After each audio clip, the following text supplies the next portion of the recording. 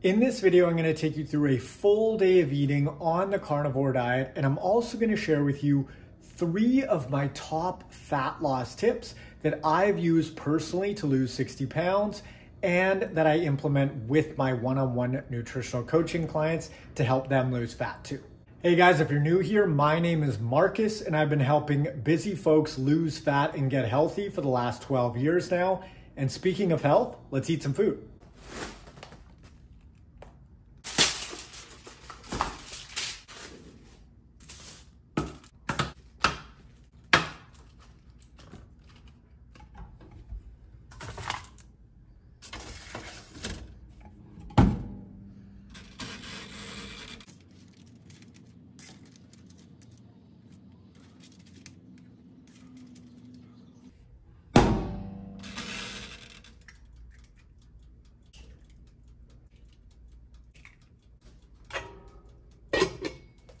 There we have it, 1 pound of beef, 4 eggs, and a bunch of this Maldon smoked sea salt. I am obsessed with this stuff right now.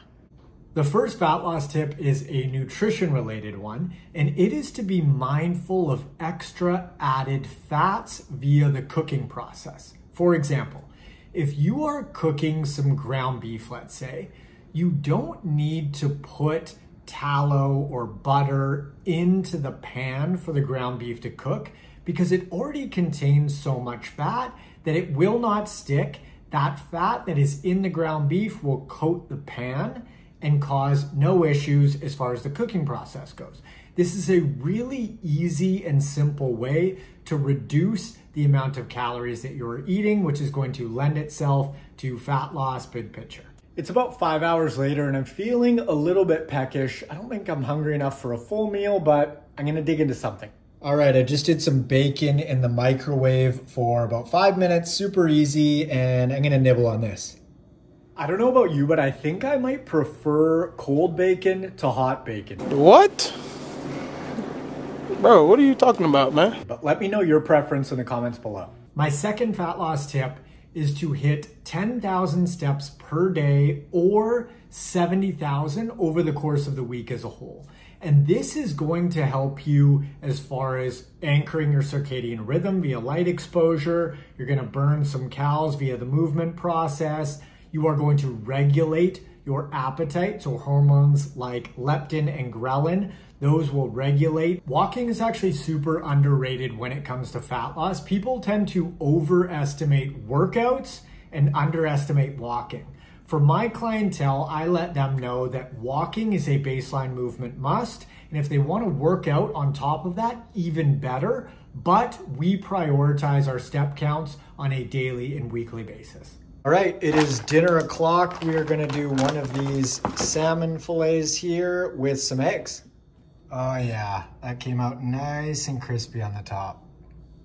There we have it, the finished product. 5 eggs and a salmon fillet topped with some smoked Maldon salt. Dinner is served. My third fat loss tip is sleep related. Most folks are gonna fall between 7 and 9 hours per night. That's gonna have them feeling rested and alert all day. Now, we want to make sure that we're getting enough sleep because, like walking, hormones like leptin and ghrelin are regulated via the sleep process.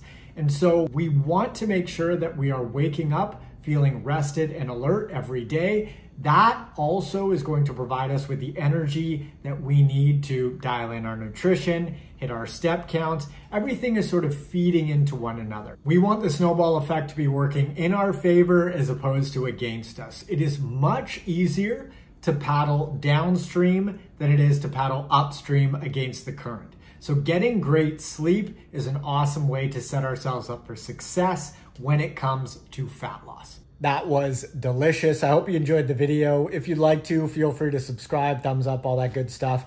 And if you enjoyed this video, you might enjoy this one as well.